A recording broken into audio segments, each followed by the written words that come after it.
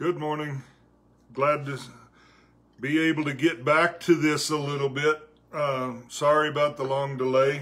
Sometimes life jumps up and kind of gets me off track, and I don't follow through with getting you guys a little bit of a study every morning.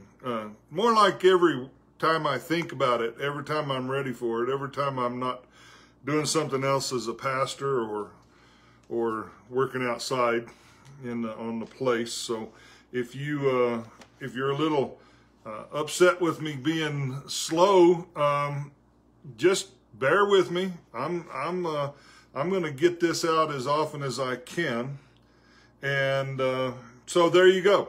So we've been going through. I'm gonna open up a few Bibles here because that's the way I am. We're going to go through continue to go through this. We're almost done with 1 Corinthians 13. What is love? And we found out, first of all, that love is, the King James uses the word charity, which kind of tells you a little bit about the word agape, which means it is a love that costs you something. Love, there's several different kinds of love, as we've studied before, and in the Greek, they describe this love, agape love, as a love that gives, a love that sacrifices. And of course, we see this is the love that Jesus has for us, and he says this is the love that we need to have for each other. Living in the day and age that we live in, and watching the presidential debates and watching the presidential arguments on Fox News or ABC, NBC, CBS, whoever you watch, it's frightening. I can't say I'm afraid. I'm not fearful, because God told me not to be fearful, but to understand that he's in charge of it all. Part of my shaking my head moment is bound up in the fact that instead of just standing and arguing with each other over who we are, we ought to be politically astute enough to be able to state what the issues are. Anyway, that was last night. I didn't watch it. I'll tell you, I've been watching highlights. I can't stand it when two people are just arguing over the top of each other and neither one listening. So anyway, I didn't last long. Here's the deal. When we get to this study on in the scriptures on the love chapter, we see that there is a pattern that is coming out. Love is patient. Love is kind. Love does not envy. It does not boast. It is not arrogant or rude. It does not insist on its own way. It's not irritable or resentful. And here we are. It does not rejoice in wrongdoing, but rejoices in the truth. I've been looking at this, and I've been studying this idea of wrongdoing, and the idea of coming into this. The King James puts it that it rejoices not in iniquity, but rejoices in the truth. When you look at the wording, however, what you come into is that it doesn't rejoice in wrongdoing, and the word is unjustness. It's when, especially when a judge is not justice. It doesn't carry forth justice. So we don't, what he's saying here is, we don't rejoice when we see injustice done. We don't rejoice when we see wrongdoing. We don't rejoice when we see, as the ESV calls it, just wrongdoing. It rejoices in the truth. The HCSV says that it doesn't find joy in unrighteousness. Okay, that's my key point. key point is that love never rejoices when they see wrongdoing. When we show true love to each other, we should be strong enough to be able to know that whenever we see wrongdoing, whenever we see the injustice of this world, when we see the bad character that is coming out, that we don't rejoice in that. If we, if you give too much of attention to those who are talking about and doing things that are unjust and has no basis in justice, we can't rejoice in that. We can't find joy in that. So what do? He says it rejoices in it rejoices in the truth instead. Okay, so truth is matter of fact, even in Jesus' trial, Pilate said, "What is truth?" And the crazy thing about that is that truth was sitting right in front of him. John 14:6 says, "I'm the way, the truth, and the life." Jesus was talking. Jesus is the very epitome of truth. Now, what do we get from that? How do we look at Scripture and know that what we're looking at is truth or not?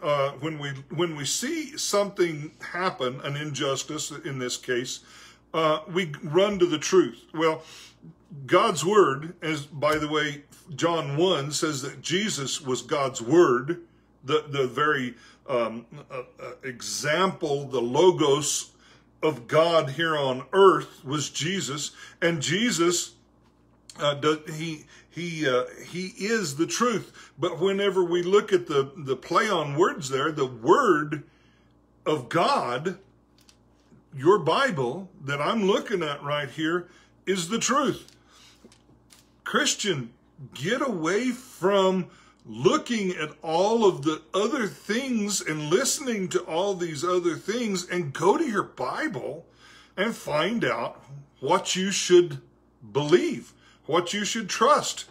And so we are told that we are supposed to not rejoice in wrongdoing, but rejoice in the truth. And when we come into a relationship with Jesus Christ, He is the way, the truth, and the life. No man comes to the Father but by Him. There is no other way for you to find peace in this earth other than going to God's Word and apply it. What are you doing? What are you doing in your life? Take it to God's Word and say, is that a godly, biblical occurrence in my life? Should I be getting involved in this? And if I'm not supposed to be getting involved in this according to Scripture, then get out of there. It is too plain and too in your face that you shouldn't be happy with things that are wrongdoing. You shouldn't be happy and rejoice that you are in a marital affair or in a homosexual situation or whatever. Go to God's Word and look at what God's Word says and compare it back to God's Word, not to your feelings. You can't be trusted. Your feelings run amok. Don't trust your feelings. Go to God's Word and study God's Word. Find what it says. Look into the Word of God. James says something interesting, and I didn't think to look it up early enough. But James says that the Word is kind of like a mirror. You walk up to it, you look at who you are, and then the foolish man just forgets that and walks off.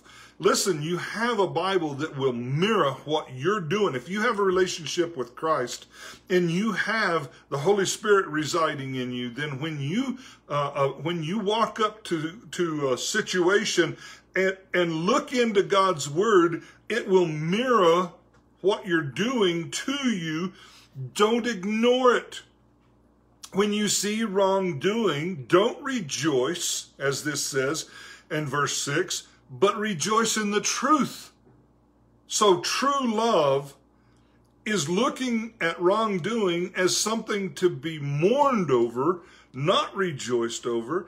And what should be looked at in our lives is looking at God's word and rejoicing, finding joy in the truth of the word. And how do you go from what you're doing as wrongdoing to loving the truth is simply this. One word: repent. Okay? Sunday night through Monday night, sundown to sundown, was the Day of Atonement. Day of Atonement is a time to not only look at our sin and be burdened about it and struck down about it and feel bad about it inside. It's not just that. Atonement is realizing that your sins were paid for at the cross of Jesus Christ by the blood that he shed on Calvary. Okay, you got that? So if you're trusting in his blood and you're believing in him, then what you have is a relationship that must be honored by looking into the Word of God, comparing your life, changing your life.